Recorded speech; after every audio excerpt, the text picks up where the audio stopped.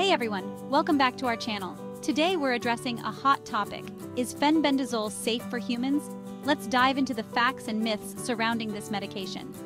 First off, Fenbendazole is an animal medication used primarily for deworming.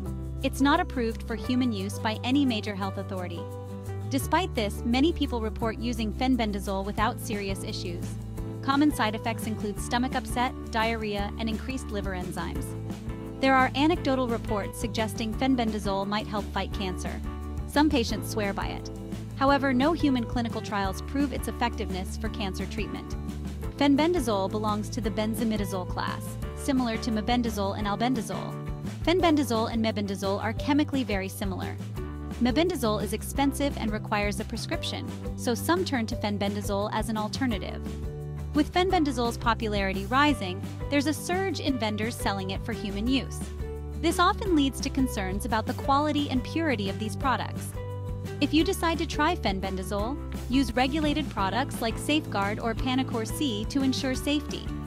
Weighing the risks and benefits is essential. Always consult with a healthcare professional knowledgeable about Fenbendazole and its side effects. Heal Navigator has a team of integrative oncology nurses who can assist you.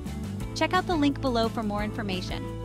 Thanks for watching. Don't forget to like, comment, and subscribe for more informative content.